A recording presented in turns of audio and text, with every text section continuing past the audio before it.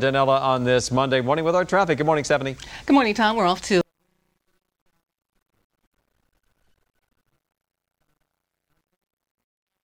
Thanks so much. 4:54 now. You'll pay more at the pump this morning. We'll take a look at your evening planner in 10 minutes. Stephanie Stallworth's in for Danella on this Monday morning with our traffic. Good morning, Stephanie.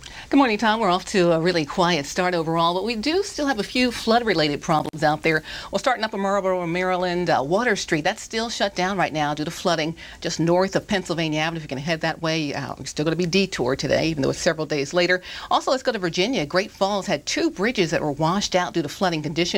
One's at Walker Mill, the other one Beach Mill at Springvale, and also flooding conditions down in the Lorton area, Lorton Road at Silverbrook Road, so do watch for that.